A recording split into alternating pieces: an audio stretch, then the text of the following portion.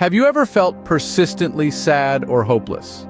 You're not alone. Today, we're diving deep into an issue that touches millions of people worldwide: depression.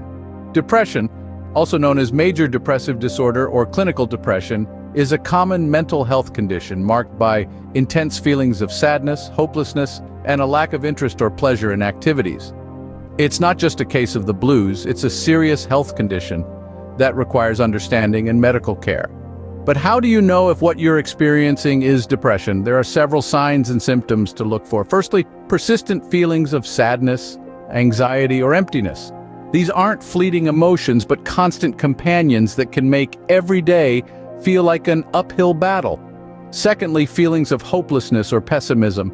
People with depression often have a bleak outlook on life, believing that nothing will ever improve. Thirdly, a loss of interest or pleasure in activities once enjoyed. This can include hobbies, social activities, or even sex. Another sign is fatigue or decreased energy. People with depression often feel drained, making even small tasks seem overwhelming. Other symptoms can include difficulty concentrating, remembering details, or making decisions, insomnia or oversleeping, appetite or weight changes, thoughts of death or suicide, and physical symptoms such as aches or pains, headaches, cramps, or digestive problems. Depression is complex, and everyone's experience is unique. So if you recognize some of these symptoms in yourself or someone you know, it's important to seek help from a healthcare professional.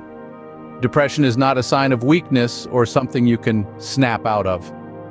It's a medical condition that requires treatment, just like any physical ailment. The good news is that depression is treatable, and many people find relief from their symptoms through a combination of therapy, medication, and lifestyle changes. Therapy, or psychotherapy, involves talking through your feelings with a trained mental health professional. Cognitive behavioral therapy, or CBT, is one type of therapy often used to treat depression. It helps you understand and change thought patterns that lead to depression. Medication can also be an effective treatment.